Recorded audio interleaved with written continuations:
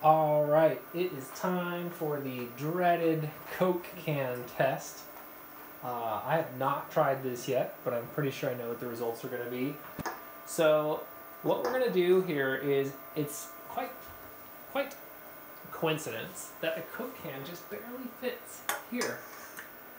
Look at that. Now, I of course had to take the motor off, to the brushless DC motor off to make that fit, but it's just a perfect spot to put it here.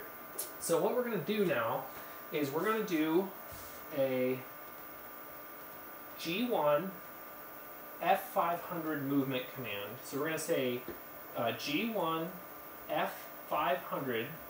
This is 10% of this machine's rated velocity.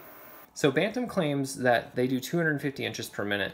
But in the firmware, it's actually set to 200 inches per minute per axis. It was a 80 millimeters per minute, 5,080 millimeters per minute. And I was like, okay, well, maybe they're doing it on 2 axes or 3 axes, you know, where you say, well, if you're moving X, Y, and Z at 200 inches per minute, then that'll give you, with 2 axes, it'll give you 282 inches per minute. And with 3 axes, it'll give you 346 inches per minute. So I don't understand where the 250 inches per minute claim is when the firmware is very obviously 200 inches per minute. And we're going to just go here.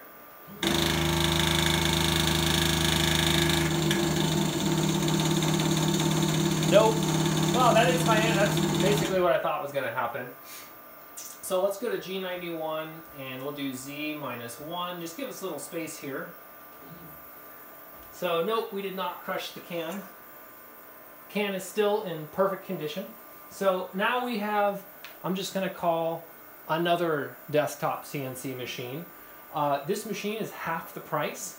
Yeah, so we're going to just put this in here like that. And again, I haven't tested this, but I'm pretty sure I know what the result is. So we're going to do the same G1 F500 on this machine, and let's see what happens. Yep.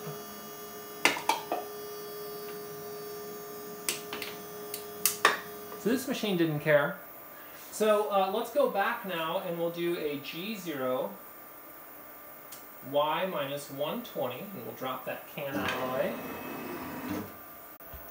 Alright, I think we're going to try it again with a different Coke can, and I'm going to actually put a dimple in it. So I just put a dimple in this can, it's otherwise normal.